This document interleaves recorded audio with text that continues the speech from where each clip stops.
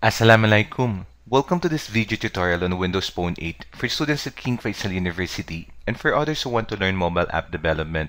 This is part 11 in this series entitled Looping Statements for Windows Phone 8 App Development using C#.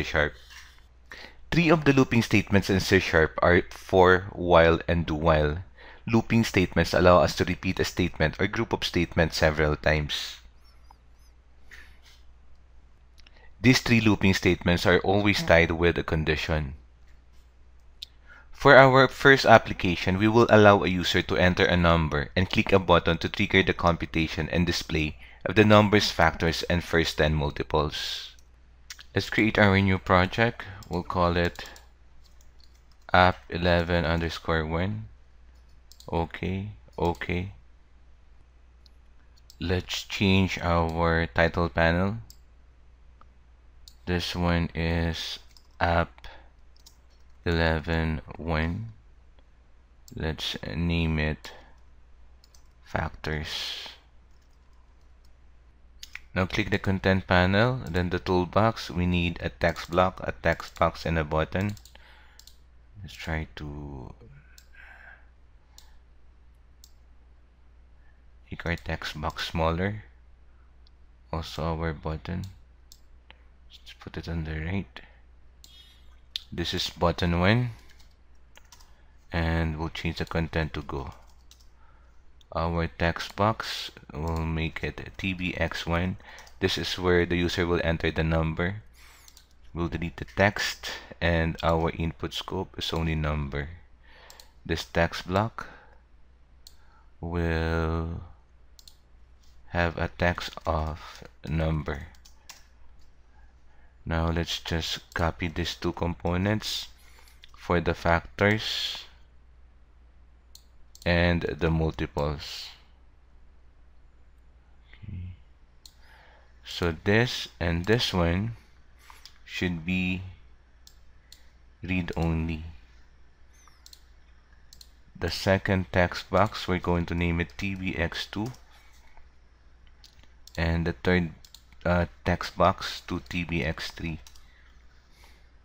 This one should have a text of factors, meaning we're going to place the factors of the number in the text box beside it, and the other one will be the multiples, meaning the text box beside it will contain the multiples of the number. Now we're done with the design. Let's double click our button to create the event there. First, let's try to make the text property of our two text boxes below equal to nothing. So that's text box 2 and text box 3 equal to nothing. Then we'll get our number from text box 1. To do that, we'll convert it to int32 there, and that is the number from text box 1 from its text property. Okay, so it's number now. We need to declare another variable for the counter. So for x is equal to 1, it's initially 1, and then x is less than or equal to the number. We'll increment it by 1. The condition, if, so to know if it's a factor or not, if that number is modularly divided by our counter and the result is 0, that means it's a factor. So we'll simply put in tbx2 dot text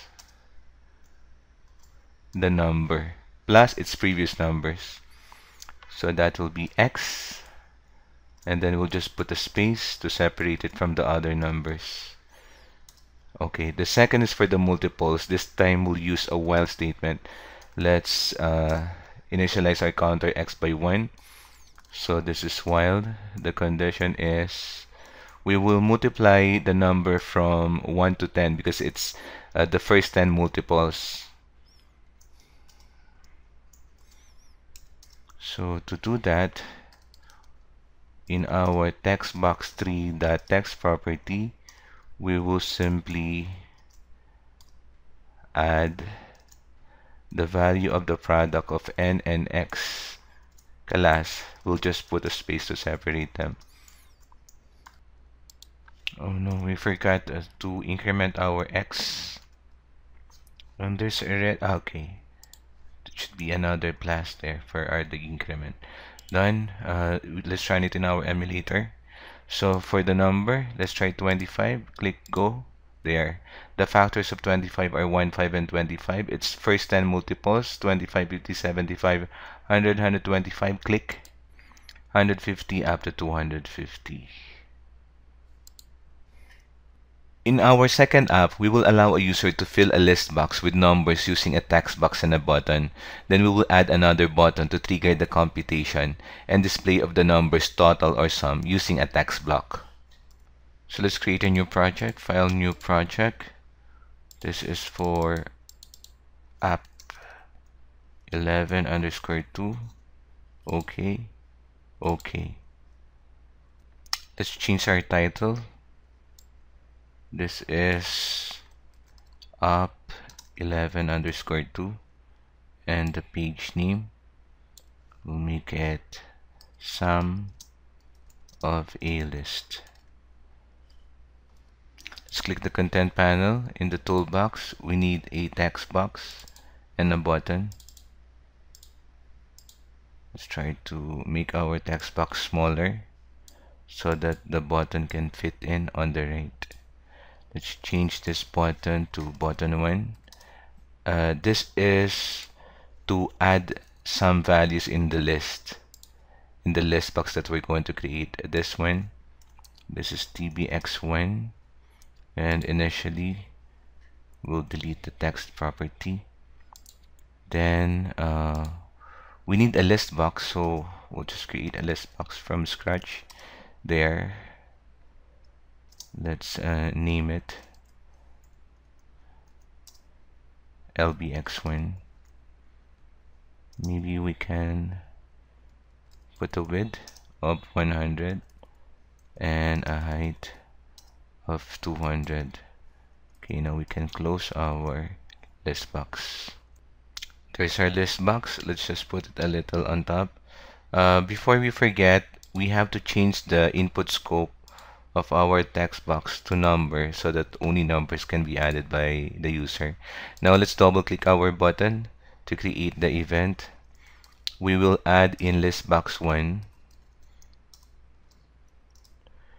the value that we will get from text box 1.text, and then we'll simply make the text property again blank or nothing.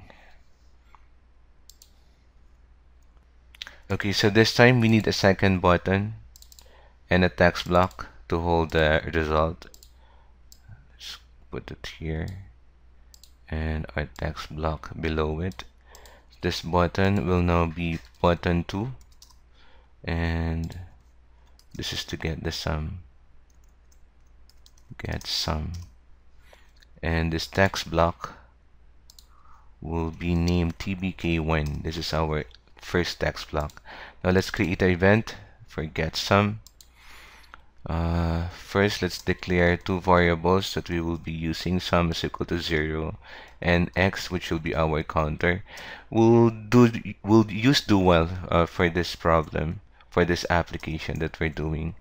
So what are we going to do here? We will simply get the sum by adding the previous sum to whatever is inside our item. So to do that,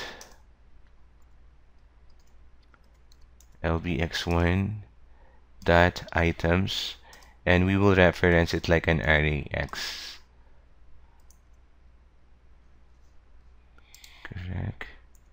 Close semicolon. Now we can increment our counter. Now what will be our while condition? Our while condition will be while x is less than our list box 1 dot items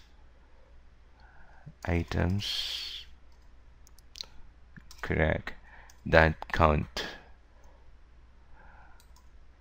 there. Okay, I guess that's it. The only thing that's missing is the result, so we will put the result in our text block 1. Let's put sum is plus our sum that we need to convert to string. Well, that's it. Let's try to run it in our emulator.